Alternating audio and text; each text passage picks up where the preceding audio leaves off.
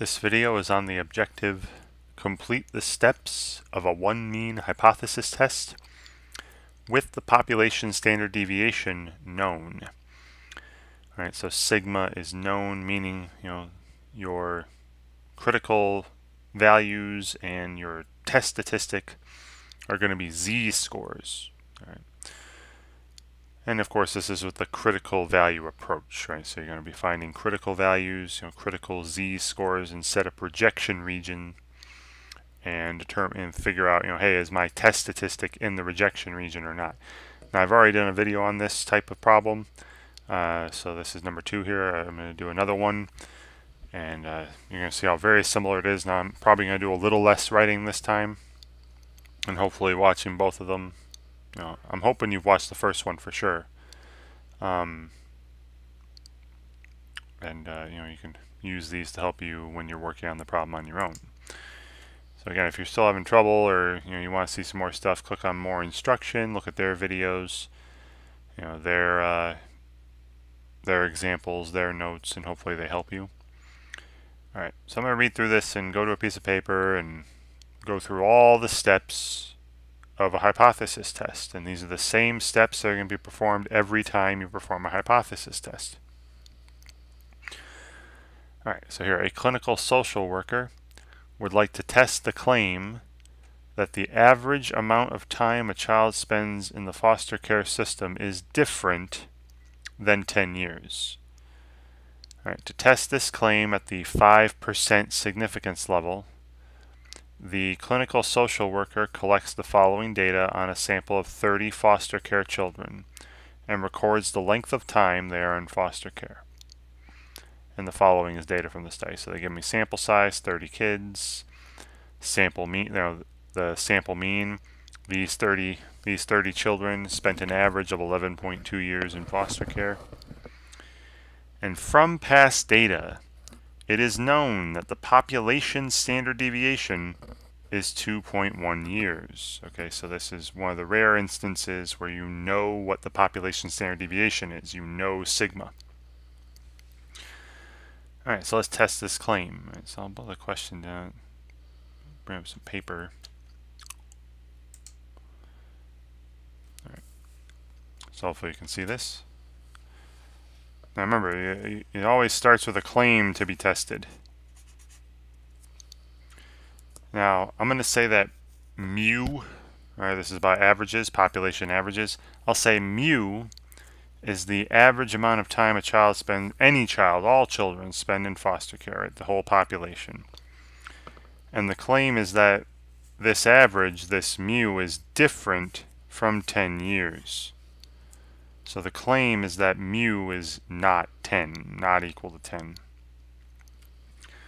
All right, so when I set up the hypotheses, remember the null hypothesis and the alternative hypothesis, HA, this claim does not involve equality, right? Not equal to. So that's going to be represented by the alternative hypothesis. So mu is not equal to 10. And then the null hypothesis is the opposite, right? The opposite statement, that mu equals 10, and it will always involve equality.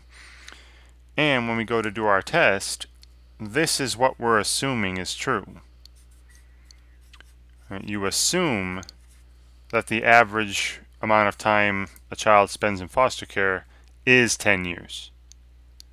Right? You assume that, and then we're going to take a sample, find a test statistic, and then determine, do we believe that assumption or not? Are we going to keep it or reject it based on our sample information?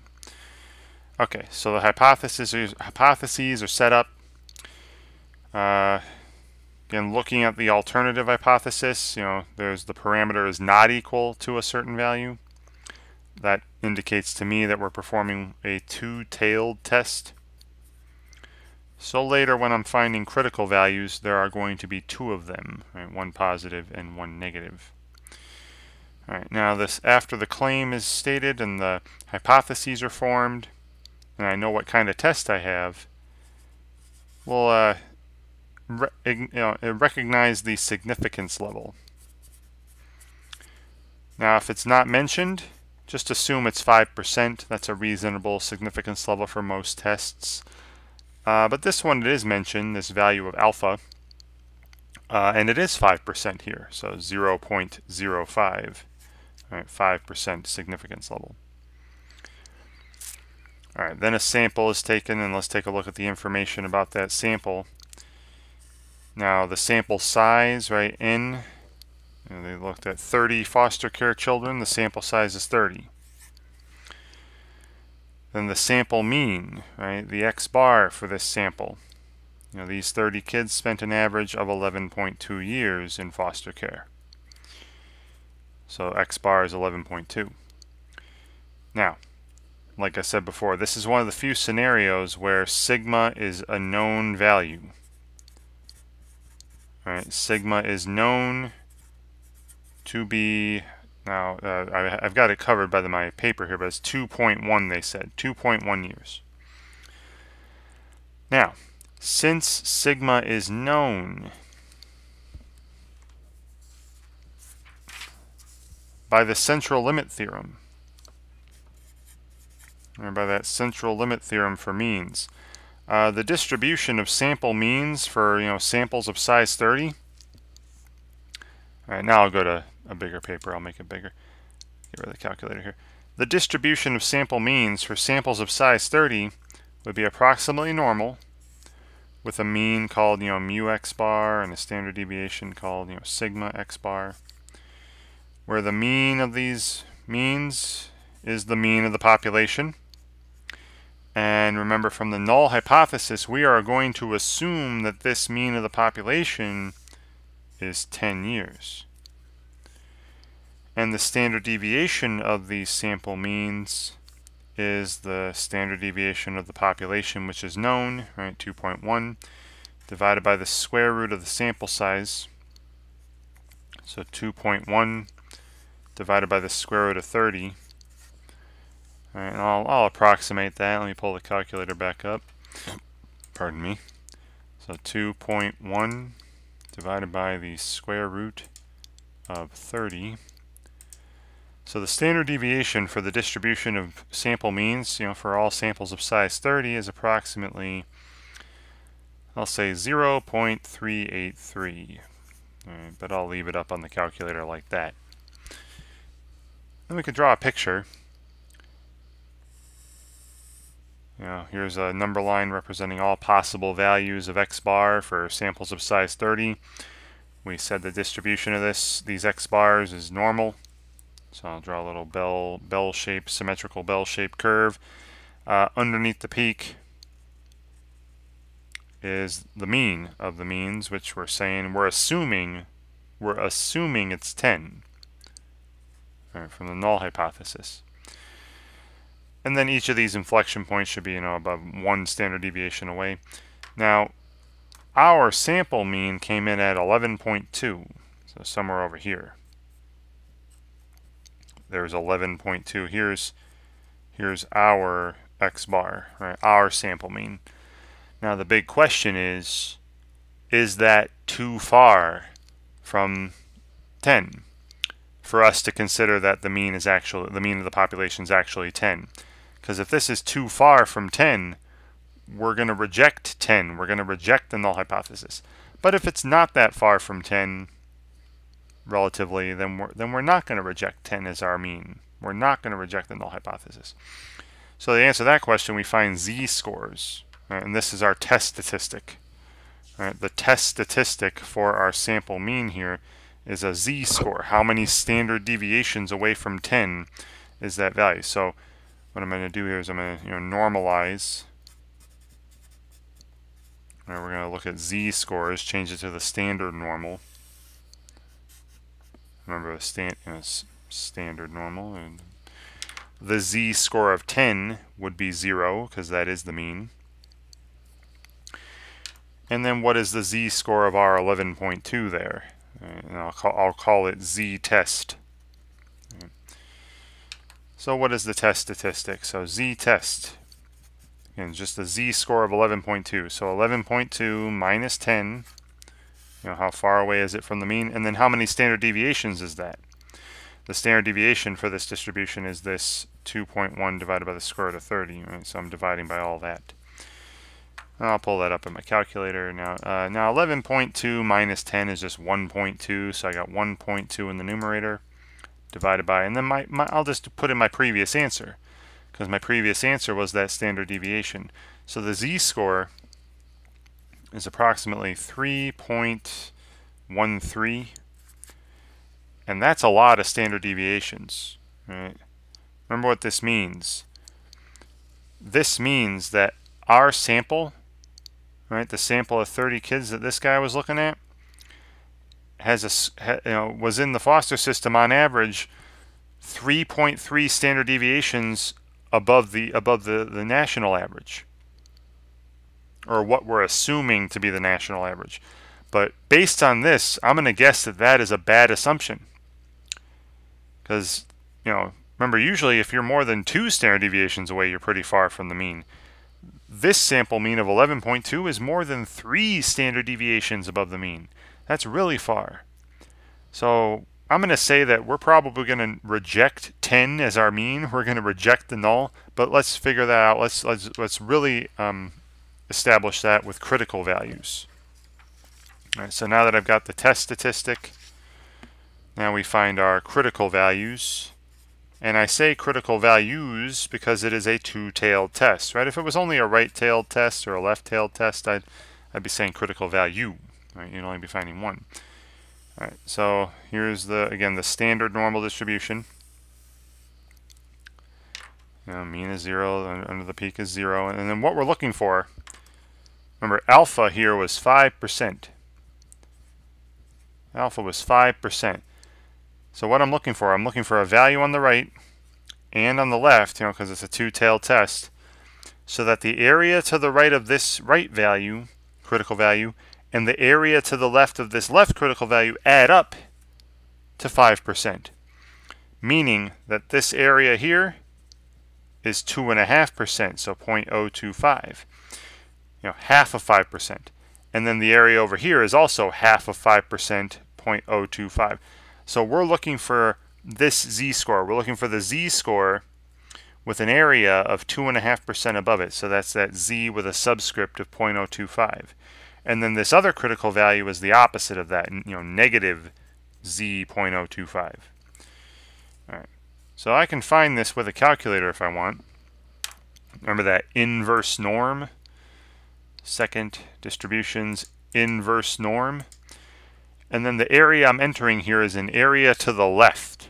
So if I want this, well, you know what? I could actually put in 0.025. If I put 0.025 here, it's going to give me this value, right? Because again, this is an area to the left on the calculator. So it's going to give me this left critical value with 2.5% to the left, and a mean 0, standard deviation 1. And then, so this score over here, right, see, this is the negative one, negative 1.96. So then this score, the z score with 0.025 above it, is positive 1.96, and there's our critical values. Now, these areas, these little tails, the right and the left tail, the two tails with the area of 5% total, are our rejection regions. And let's see, where does our 11.2 sample, our test statistic for that was 3.13, where does that fall? Well, that's definitely bigger than 1.96. 3.13 is over here in the rejection region. So our test statistic is in one of these rejection regions. That means we are going to reject the null hypothesis. And the null hypothesis was that the mean was equal to 10 years. So we're rejecting that. Right, we're going to say no. And if we reject the null hypothesis, all right, if you reject the null hypothesis, that means you're supporting the alternate hypothesis. And that was the claim, right? That was the claim. So that means I'm supporting the claim. The evidence that I have in front of me supports this claim that the average number of years a child is in foster care is not 10. All right, so let's go through. Now that was an entire hypothesis test, all the steps. And you do the same steps every single time. You run a hypothesis test.